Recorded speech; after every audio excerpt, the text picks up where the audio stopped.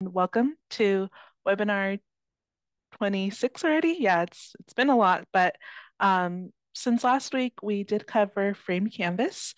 I hope that video was informative. We just went in depth more about the frame part of our canvases and the highlights of it, as well as talking about information that might be useful for not only you, but also to relate to your customers.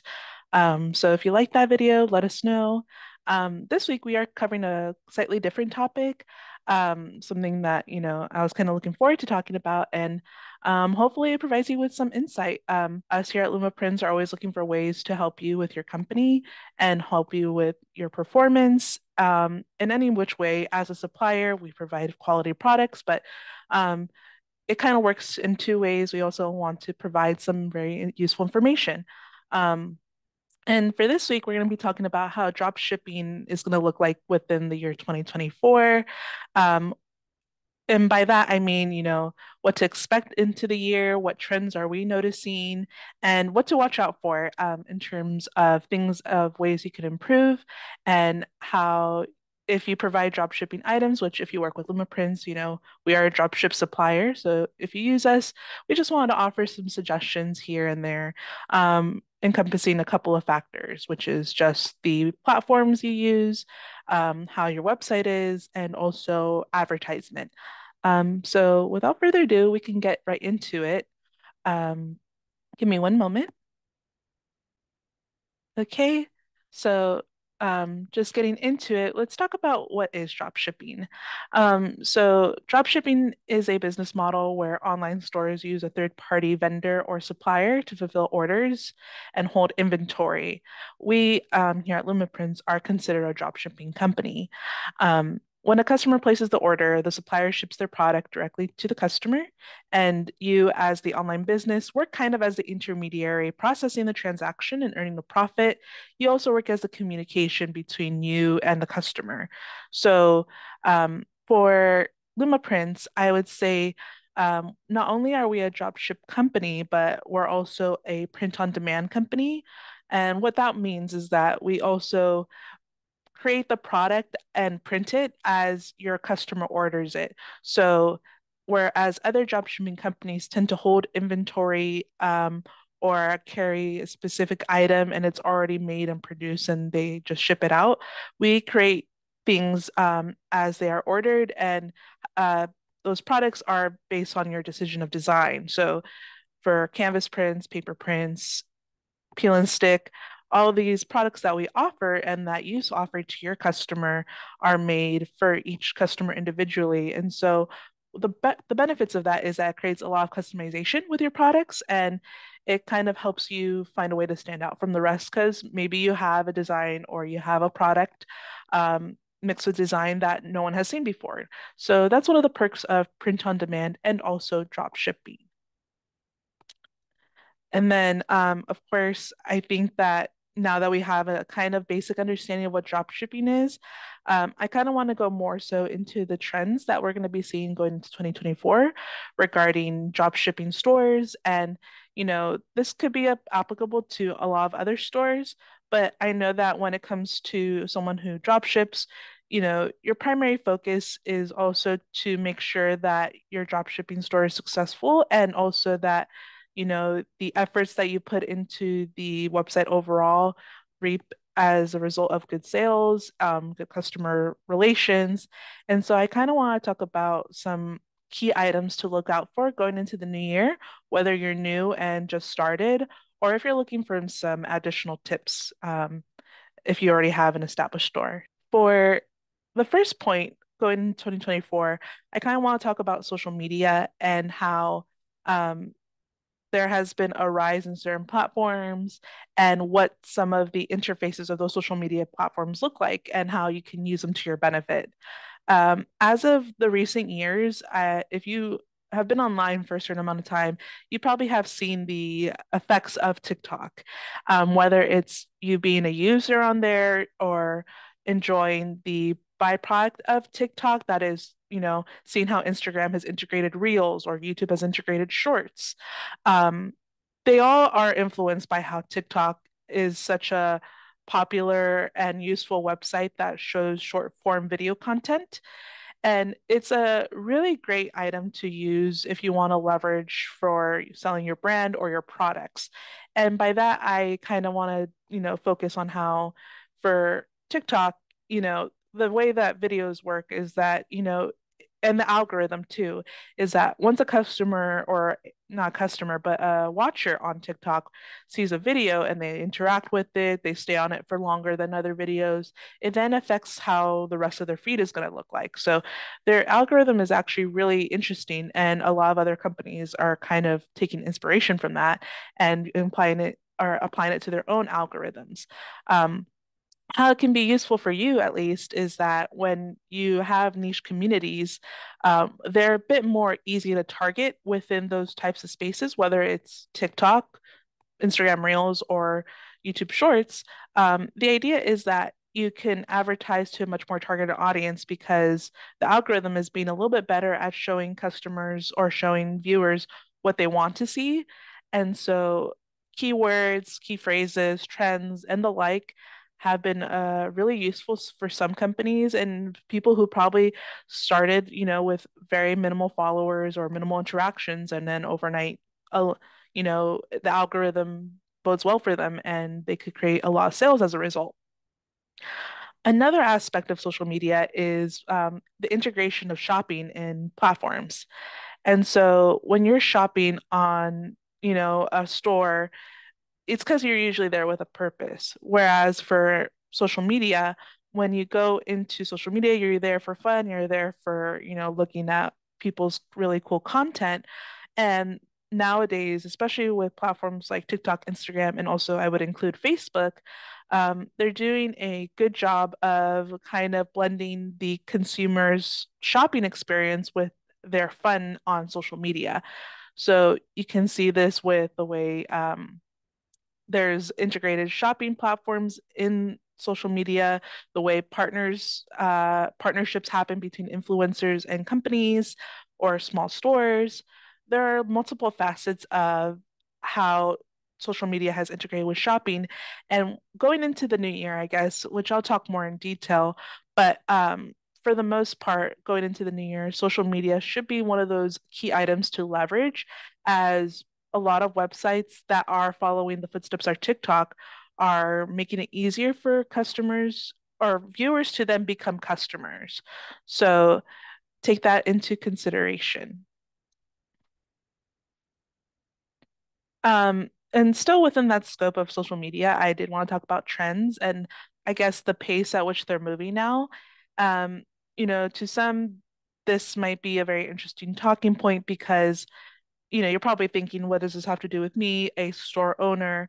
When it comes to trends, really, it's one of those facets that I think go hand in hand with you developing as a company and how you lend yourself to different niches and communities. As we're seeing again as a result of TikTok and short video content and short content in general, trends are cycling faster and there is kind of a new trend almost every other day.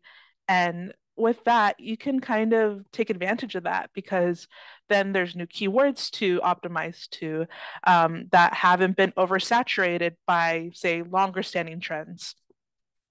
And so for you, you could see that when a trend springs up, something like, as of late, what I've noticed as kind of my own observation is that maximalism is all the rage on TikTok home decorating. Say you have a style that could lend to that type of home decor, then there's a lot of keywords you can take from that trend and apply it to your shop or apply it to your products. So keep that in mind. And when you see things spring up, um, try to see how it can relate to you because customers or potential customers will be searching for keywords that follow in with those trends. And in general, I think it's always a good practice to keep up with online social trends if you want to keep current with what people are looking to buy. And I kind of wanted to kind of make a distinction between bigger trends and micro trends. For the big trends, it's more about the longevity of how they stay on social media. And, it could result in a lot of impressions and it could result in a lot of communities It could also pave way for a lot of new keywords to spring up, hashtags to utilize. And it's overall a thing to keep an eye out. And they're probably the easiest to keep track of because they have a bit more establishment. They go over multiple communities and multiple niches, and they also cross different platforms. As for the micro trends, I feel like they're a bit more fleeting. However, they're still really strong because once the wave comes, um, there is a high surgence of hype, if you will, or FOMO as well, if you want to call it something more geared towards buying.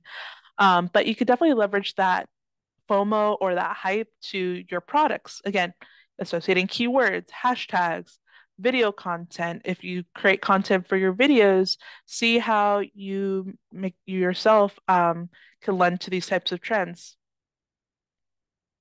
Okay.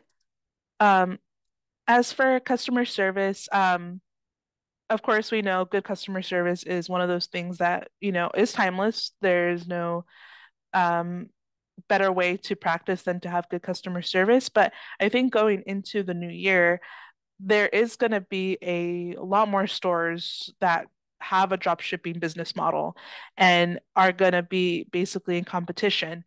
And as a way for you to stand out, I think adding effort to how your customer is experiencing your store and how you're tending to your customers' needs is going to be what really helps a customer make a purchasing decision between you and someone else who might have similar art or similar products available on their website.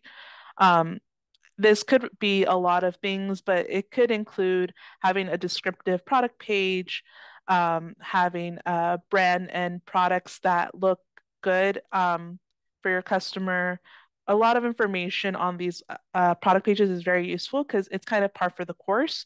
If you don't have too many details, then it could look very amateur like. And what you want to do is be perceived as very well established. So adding information, adding details is very important. And if you ever want to offer information about your prints from Lumaprints, we do offer a lot of copyright on our pages that you can for sure utilize, whether you want to reword it or, just put it there for customers to see. Another facet to include is also very high quality imagery in your products. So offering one standalone or silo imagery, offering one that has a interior or a mock-up that has furniture that bodes well with your imagery. There's just a lot of things to take into consideration for customer service. And if you want to stand out, of course, then offering good customer service is going to be what makes you stand out as more and more shops open up.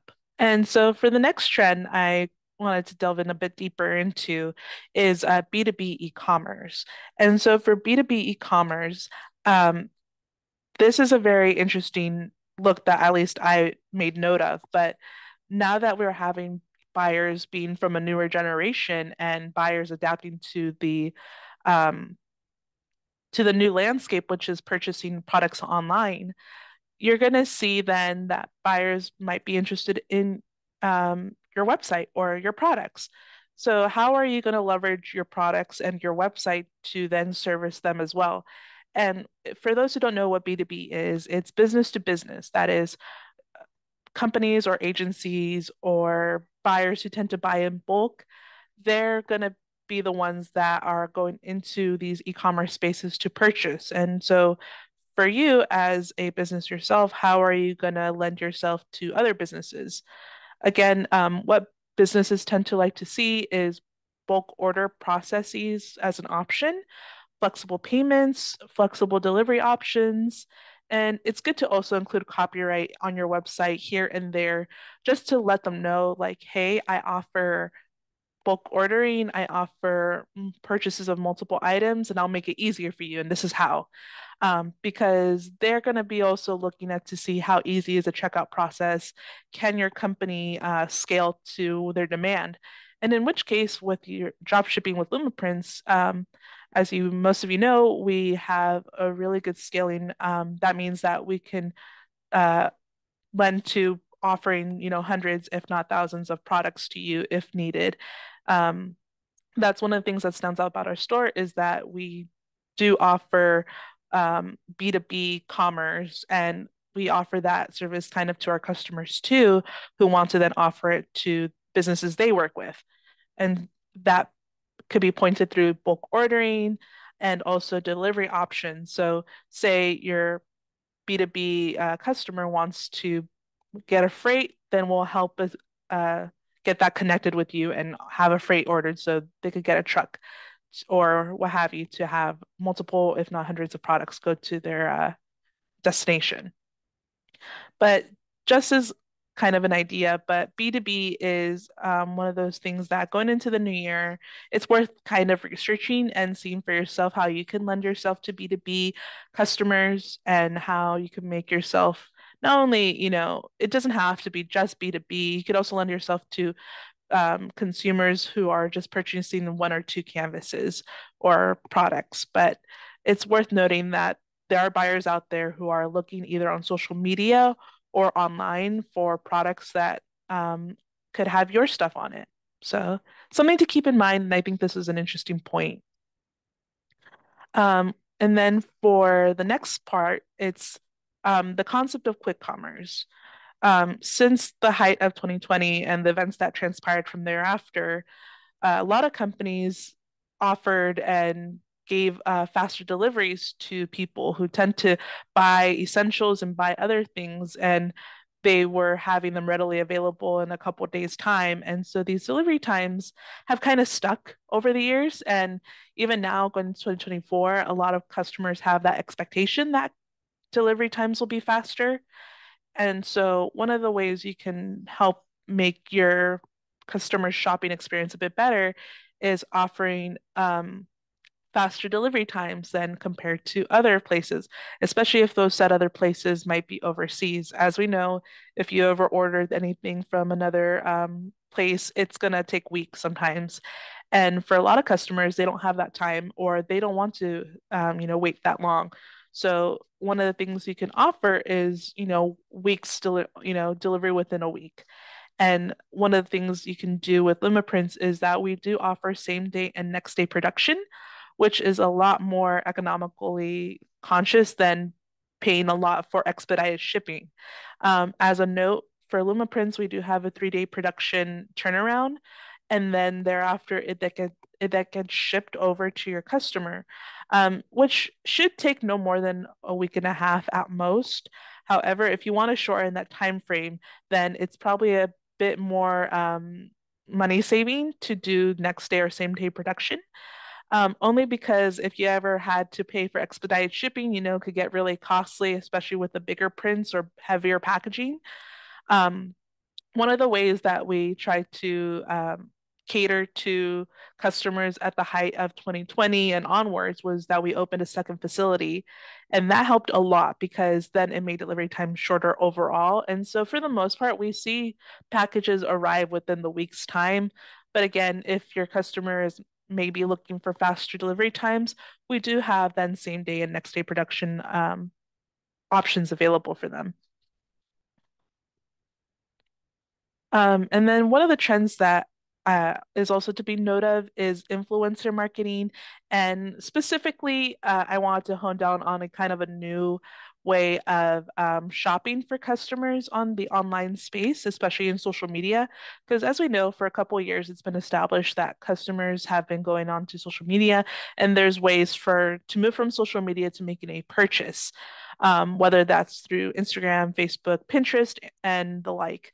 But what has been in recent developments that I've noticed, whether it's through TikTok or Instagram or Facebook, and even with partnerships with Amazon, is that content creators are now having live streams that have products and they're highlighting the products either subtly or not so subtly.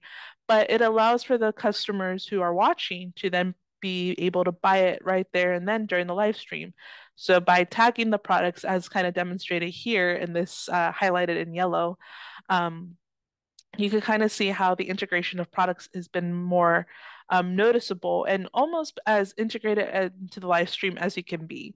Um, the person in the live stream doesn't even have to be talking about the product, but say someone is watching someone's, live stream and they see a really interesting art piece on the wall, they might be wondering can I get that? And so there are ways to utilize and leverage this type of online shopping to your benefit, and whether it's you doing live painting demonstrations, and then you have a picture of a previous product that looks similar, or say you're creating a reproduction from scratch and you're doing a live painting there, you could still offer the product right below. And these are just some examples, of course, but the live shopping feature is new, and I thought it'd be interesting that if you could leverage this to your brand, it would be a really interesting way to kind of observe to see whether or not it works for you, because it's still uncharted territory. It's still relatively new, but I think it was interesting to bring up, especially to see how it's going to bode in 2024. As for advertising trends, we're kind of transitioning more into, I guess, if you are spending money on ads and seeing how that looks like. I kind of want to talk about how we've seen trends grow over the years, and also see what has been happening since and what to look forward to into the future. Um, Here, we're going to get into some more marketing focused items, but for Google advertising, there are a lot of trends going on with regards to how the click through, or sorry, the cost per click is and the conversion rate. One of the things notable about this trend or this kind of graph is that in 2021, it was a lot cheaper to convert customers as compared to 2023. And the reasoning for this is that in 2021 and 2020, there was a lot of things that happened. And due to those complications, a lot of companies shut down. And so there was a lot more, it was a lot easier for you to advertise and a lot cheaper for you to advertise, less competition overall. But now that companies are going back up and more focusing on advertisements, it's the price of it has gone up, as well as the lowering of conversion rates. Doesn't mean you shouldn't be advertising on Google because of this trend. What it means is that you probably should just focus a bit more on how you can make your keywords stronger, how you can make your advertisements a bit more succinct to your customer base and who you want to reach out to. One of the benefits of Google is that it captures audiences who have a strong intent to purchase. By that, I mean that mostly when people are Googling a certain item, it's because they're willing to buy it or they're looking into window shopping at the very least. Whereas with other platforms such as social media, you're gonna have people who are just on social media just because they're having fun or they're enjoying it for leisure. There's not necessarily an initial intent to purchase. Doesn't mean there isn't, but it's just not there initially from the forefront. Another thing to note is that going into the new year, a lot of companies who advertise to Google are using the responsive search ads out of all the other ads, such as video ads and the like. They seem to have the best click-through rate overall, and people just tend to prefer them. And another thing to note is that any company that does use Google Ads tends to use other ads as well. So they don't rely on just Google, but they're putting money into other platforms, and usually usually a good mix of both social media and also Google. So some things to keep in mind going into the new year if you're thinking about putting advertising dollars towards your store. And here, I just kind of wanted to showcase the different industries that have very varying click-through rates, cost per clicks, and conversion rates. Um, these I kind of showcased all of the industries because I know some customers lend strongly to certain industries. So even though we're all in the market of selling art, um, there are some art pieces that tend to lend to certain industries. So here's kind of a graph to show you how there's so many varying changes and how each industry is so different from one another. But I also don't want it to discourage you from not continuing to advertise or starting to advertise, because one important note is that this is an average and it should not be like the standard. If you have good ads, then you're going to have a better click per cost, and you're going to have a better conversion rate. You're going to have a better click through rate. So again, going back all the way back to in the beginning, keeping up with trends, keeping up with what your niche and community has. If you have strong keywords that lend to your audiences, then it's going to make for a really strong ad and thus better cost overall towards ad money. All right, so we talked about Google, and I also wanted to talk about Facebook. Facebook, as you guys know, is one of the more popular platforms.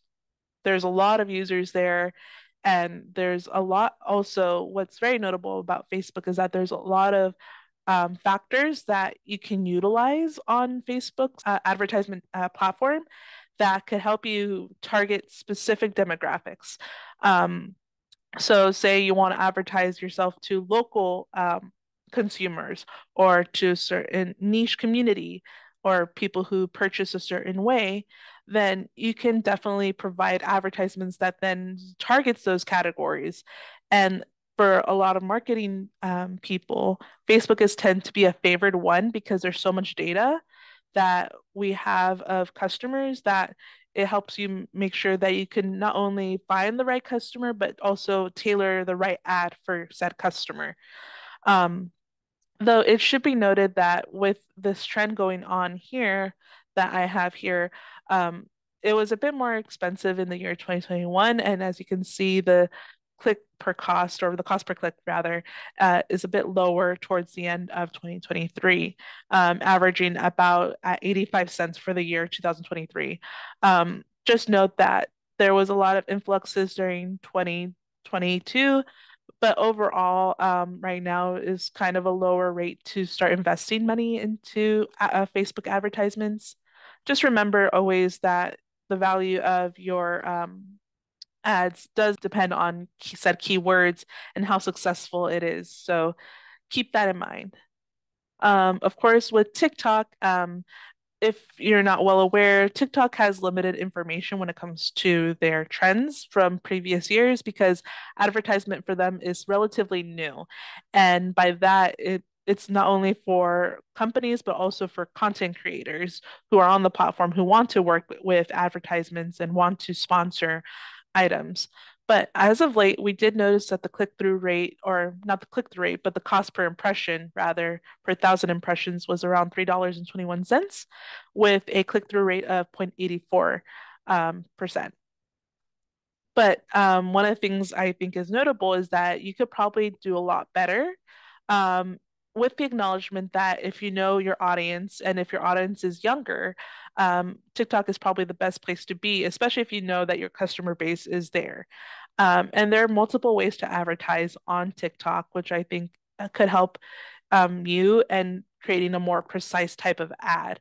So there are in-feed ads, Spark ads, and I would say video shopping ads.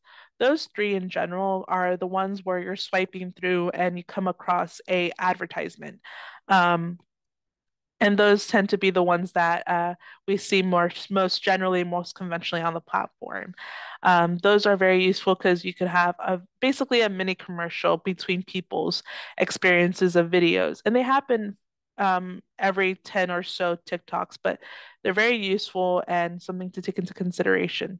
There's also working with content creators. Say you see a content creator who's in the home decor business or who does DIYs or who's big on making really fabulous looking homes, then you can go ahead and create some sort of sponsorship with them or a promotion with them, a collaboration, if you will, and have your art, featured in one of their videos, and then they in turn could advertise it. So there's a lot of methods to which you can utilize TikTok.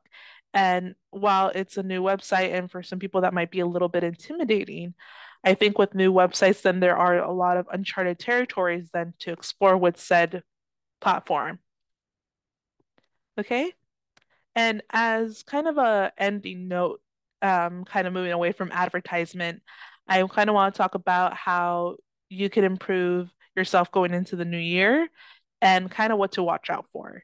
Um, I know that, and I could, this is an overview, but I can share my screen real quick or stop sharing. Um, I guess for going into the new year, there are some things to keep in mind. Suppliers are many. Shopify, if you go in there, they offer supplier apps, and If you go on to Google and look up people who could supply specific products, there are many. There is no shortage of them. It's a matter of finding one that is reliable and one that could scale to your business. And I guess looking into each supplier, you could do your research and there's some things to look out for, such as customer testimonies, reviews, ordering samples. Heavily encouraging in ordering samples because you definitely want to see the product before your customer does. You want to make sure that the execution of said product looks good. You want to make sure the colors look good, especially if you're in the business of printing your art onto products, whether it's wall art or if it's cups or if it's t-shirts. Um, you want to make sure that your supplier is reliable.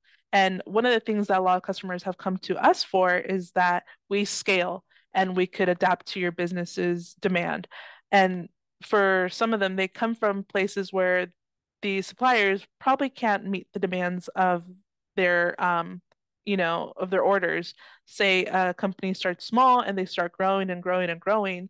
At a certain point, sometimes some suppliers can't catch up. So you want to make sure your um, supplier can adapt to your demands, whether they go up or down. So keep that in mind going into the year, especially if you're looking into having new suppliers. As for your e-commerce store, I think that one of the things to note about is that having a store is one thing, but constantly optimizing it, constantly improving it should be another thing that is very important for your website. And by that, I mean, as previously stated, changing keywords to lend to a more current trend or optimizing the checkout experience for your customers. Say there's new payment methods, keep an eye out for those. As I noted about B2B customers, you want to make sure that you include new copyright or offer forms for them to be able to utilize, bulk ordering systems. There's a lot of things you can always improve on. There's no such thing as a perfect website. However, there is such a thing as a website that is, able to tend to your customers and is always improving. And that could be done with, copyright. That could be done with utilizing new apps. That could be utilized with improving imagery or changing up the homepage. It's small factors like this that sets you apart and not only keeps your website fresh, but it keeps it fresh for also your customers who then notice these improvements or customers in the future who will see a really polished website as a result of you constantly changing it up and improving the look and the feel of the website. And then again, customer support, a very important thing to kind of watch out for. You do not want to slip up on customer support, especially when it's now a big deciding factor on how people decide to continue returning to your website. If they had an okay experience, then they may or may not come back to your website. But if they remember how well you tended to their needs or what you offered, such as free shipping, then there's a likelihood that they'll return. And so customer retention plays in part with customer support. They kind of go hand in hand. If you don't have good customer support, you're not going to have good customer retention, so on and so forth. Um, it's also notable that they love transparency. I think one of the biggest things is you want to show transparency with your customers. And what that looks like is showing the production or explaining the production process or showcasing where your products are from. Also showing customer reviews, encouraging customer reviews. And all of this helps build a very strong website overall, and it builds a good rapport with your customers. And this should also apply to social media. Say you open up your social media as as a store business account, then you want to make sure that when customers ask questions or send DMs, you're very responsive. And it's kind of your secondary customer support area because people might comment. You want to reply back. You want to say, thank you for the nice words. We appreciate it, and so on and so forth. So these are, again, things to watch out for, things that you could always improve going into the new year. Um, but I think that's about it. Of course, if you guys have any questions about what I talked about here today, let me know. For next week, we will be going into more depth about marketing and advertisement, if that is of interest to you, or you think that what we said today could, go more into detail. We'll do just that. And then next week, it's more so less about social media or Google platforms, but we're going to be talking about marketplaces. So where you shop or where you produce, where you have your products listed.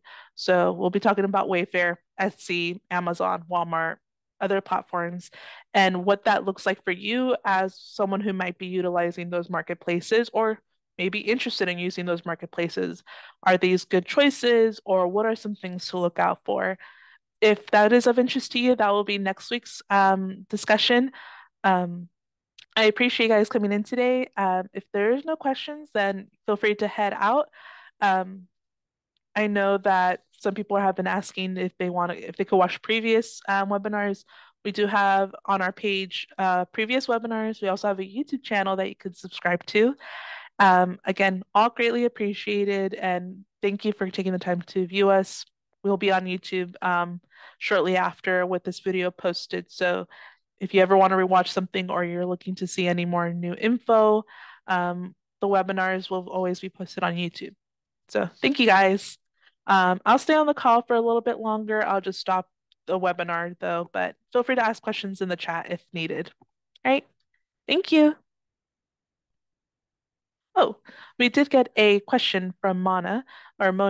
Uh, do you do personal branding on dropship items? Yes. So as of now, we do offer branding where you can upload your logo onto the back of the canvas. And that way, when your customer receives it, there will be a square logo at the bottom of the canvas area that will have, whatever logo you upload onto your store. To find that, you just need to log into your back end, and there should be an option there under your store settings. Um, as for the packaging itself, if you have a name in the store or in your store settings, then that will be the one that will be shown as the return to address name, not the address itself, but the name.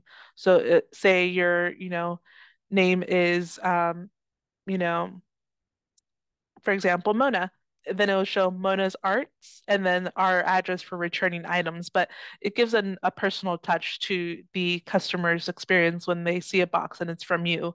So those are just one of the ways that we provide some branding. And of course, you're always open to upload a, a print file that can have any marketing copyright that you need, whether it's a discount code or your brand's logo and a thank you note. It could even be as personable as having the customer's name. It's just a matter of you uploading that file and editing it the way that you want. Another question was, do you have app integration with Shopify? We do have integration with Shopify. The app, as of now, the Lumaprints app on Shopify is good, but I think it's a bit better just to integrate directly. You're just going to have a bit more options available to you, and it's a bit more stronger as a thing to use. So as long as you have it integrated directly from our website to Shopify, it's pretty good and pretty standard, I would say. All right, but thank you for the questions, Mona. Greatly appreciated. And if there are no other questions, I'll be ending the chat here. Oh, one more. Yeah, so to explain a bit further, we do offer direct integration.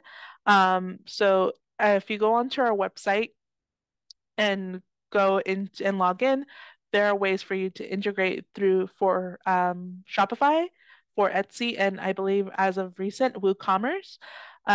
So that just means you're plugging in your your Shopify's information onto Lumaprints, and then from there, mapping integration could all happen and transpire on our website directly, as opposed to adding an app on Shopify. That's the main difference between the two.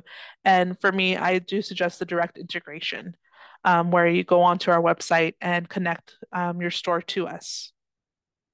And of course, if you're ever looking for more information about this, we do offer a couple pages on our website that talk all about integration that could probably explain it a bit more eloquently than I can, with also offering the details that you would need for that. But thank you for the question. I know that some people are always looking for how they can connect with us. So thank you for the question. Awesome. Great to hear, Tony. All right. And if there are no other questions, thank you guys for coming in. Hopefully this webinar was helpful. And now guys, and I'll see you next week.